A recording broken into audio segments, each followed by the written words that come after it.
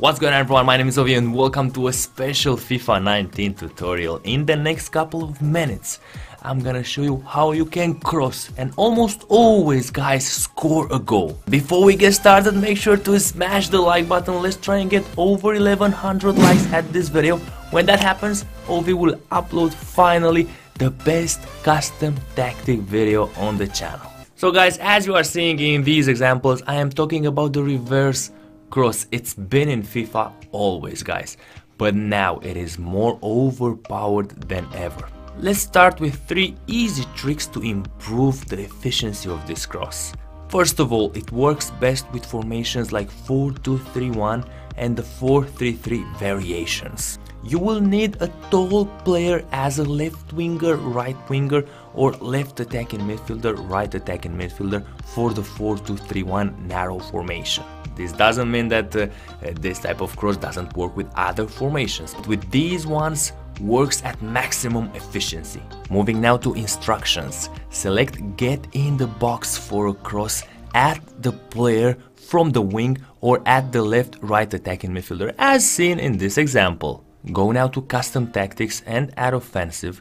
Select 7 bars, 6-7 bars at players in the box. Why are these things so important and why is this cross so effective?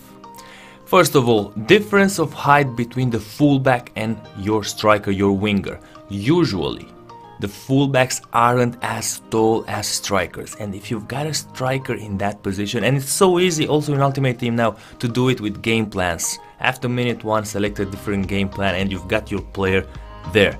By being taller, you will be able to win the 50-50 aerial duels. By doing a reverse cross, your striker will almost always get in front of the defender because of the trajectory of the ball. The mechanic of the cross is simple, guys. You will just have to cut inside from the wing and load the crossing button at approximately 3 bars, aiming towards the man at the far post. Now, depending on the distance between you and the receiver, you may need to load a bit more than 3 bars or a bit less than 3 bars. Another important thing, guys, is use preferably a right-footed player from the left side and a left-footed player from the right side. This way you will increase the accuracy of your cross and deliver the ball on the head of your teammate. This cross is extremely easy to perform. It is an absolute game changer, and if you follow the tips and tricks explained by me in this video, you will increase its accuracy. It's gonna become a huge weapon in your arsenal.